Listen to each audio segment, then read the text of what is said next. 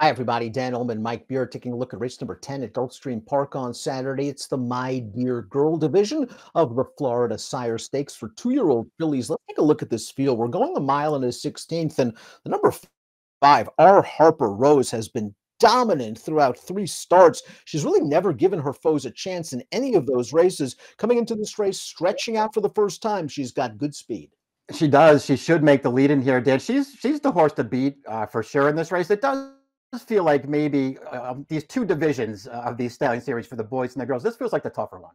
Let's throw up the Timeform US pace projector. Mike mentioned R. Harper Rose's speed, and she's just not fast. She's sprint fast, and she should put that to good advantage, stretching out for the first time. She figures to make the lead. Looking at this pedigree on the face of it, though, a Kozan out of a Yes It's True mare, distance may be a little bit of an issue. Yeah, it's a pretty big question, I think, in this race, Dan. She did win by open lengths again last time when they stretched her up from 5 to 7, but her figure regressed significantly, and it's not like she was finishing full of run that day. The number 1 is Honey Dijon. This horse was no match for R. Harper Rose last time out, beaten 4 lengths in the Susan's Girl, going 7/8 of a mile. She tried to rally from off of it. She draws inside here. Distance should be good for her. I'm expecting an improved performance. Yeah, me too. I mean, she didn't make it that close last time, Dan. I thought she had some excuses though that day.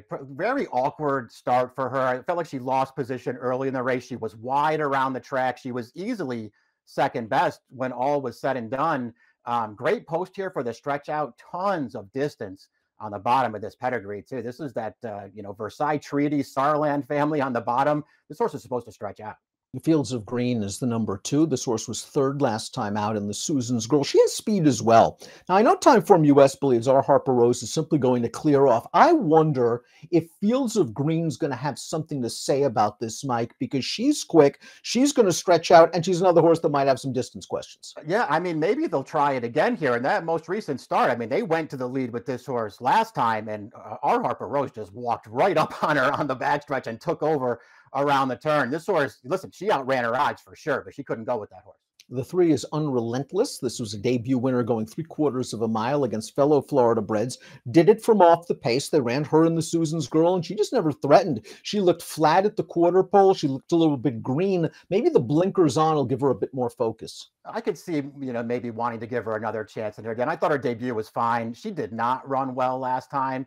But maybe there's some kind of excuse coming out of it. David Fox keeps the faith. He comes right back in the next race for this series. He stretches her out a little bit. I can see her running better in this race. I can see the 4 Haunted running a little bit better. I know she's a maiden. She's going to take the blinkers off for trainer Juan Alvarado. This horse caught a muddy track in the debut at Gulfstream Park and R. Harper Rose. Last time out, a little bit of a layoff. No match for R. Harper Rose. Didn't change leads in any of those races.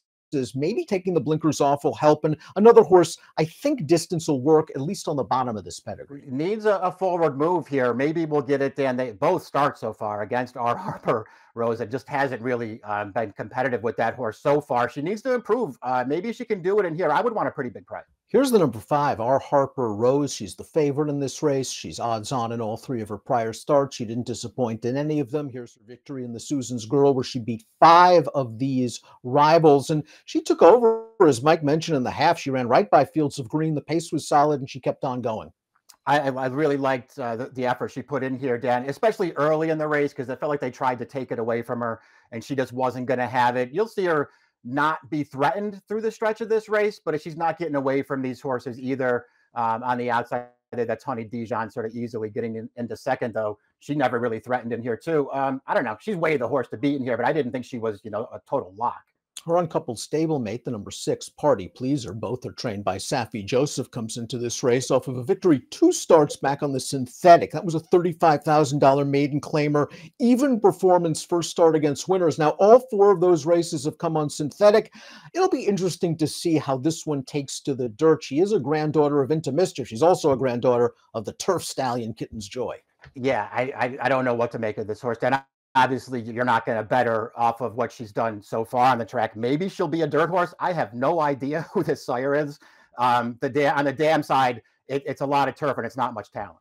Dancing in Dixie's a bit of an enigma in here. The first 2 starts on dirt weren't great. This horse switched to synthetic. She's now a stakes winner, 2 for 2 after winning the R Deer Peg. Was it the surface, or did this filly also appreciate stretching out around 2 turns in her most recent start? She's got a little bit of work to do going after this odds-on bubbly champagne. She's eventually going to get by. It's not like she's finishing up great, but she's doing it, and she's doing it at the distance. She's very game to get the job done here. She will jump to a wrong lead right as she hits the front here and gets the job done here. Listen, they've stretched her out for her last 2 starts. She won both of them. The distance is no issue, and it could be a big advantage for her in this race coming back to dirt. I don't think it's going to be that much of an issue, Dan.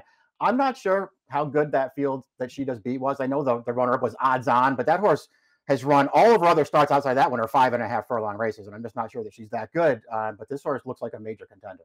And Raina Mar completes the field. This horse is a maiden after 2 lifetime starts. In their debut, she fell far, far behind early. It's almost as if she still didn't really know what she was doing. And then she passed a few tired horses in the stretch. Last time out, no match for R. Harper Rose. The blinkers go on. This barn occasionally will pull off a shocker or two. Yeah, true enough. I could keep an eye on this horse. The first 2 starts are sort of carbon copies, though. No speed at all, passing a couple horses late, but never really making her presence felt. Let's take a look at our top picks for the My Dear Girl. The horse to beat is our Harper Rose. We're going to try to beat her. You're going with Honey Dijon from the inside. Distance might make the difference. She should get a fair pace to attack. Yeah, she should be an okay price in here too, Dan. I thought she ran okay last time, maybe with some excuses. I like her stretching out for this race. Dancing in Dixie's likely going to have to deal with a faster pace than what she's faced in her last 2 on synthetic. That being said, I think she can tuck in mid-pack and hopefully make a run. I'm thinking the 2 might go after the 5 early and set things up. I'll go with Dancing in Dixie, who's 2 for 2 around 2 turns. Mike will go with Honey Dijon, but the horse to beat is our Harper Rose in the My Dear Girl at Gulfstream. Best of luck.